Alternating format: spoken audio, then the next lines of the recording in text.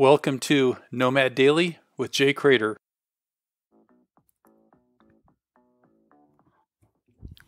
Letting mom mother me.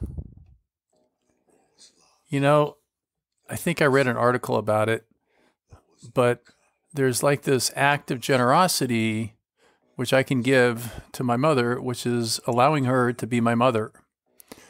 So even though I've taken on more of the parent role, she's still my mother. That's the seminal relationship.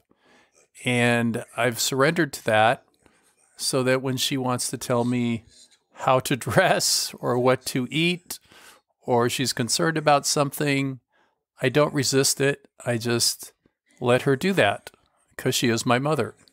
And it's generosity, but it's also respect for the fact that she's the woman who brought me into the world. So I share that with you. Maybe that'll impact your relationship with your parents. I don't know. But it certainly has mine. It's made things much simpler, much easier, much more pleasant. And life is good. I let my mother mother me. It's working for me.